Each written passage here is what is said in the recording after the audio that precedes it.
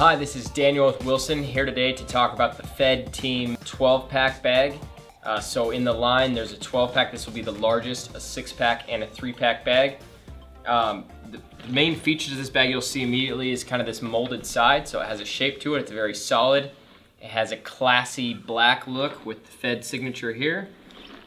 It's two main storage compartments.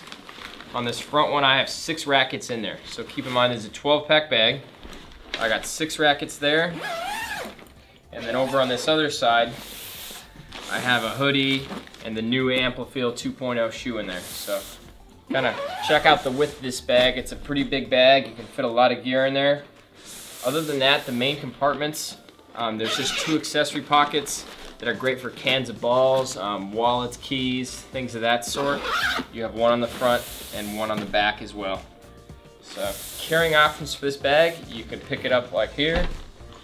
This is kind of like a locker hanging option, pull handle here, as well as these backpack straps. So there's no over the shoulder option, but these backpack straps are nice and padded and look good.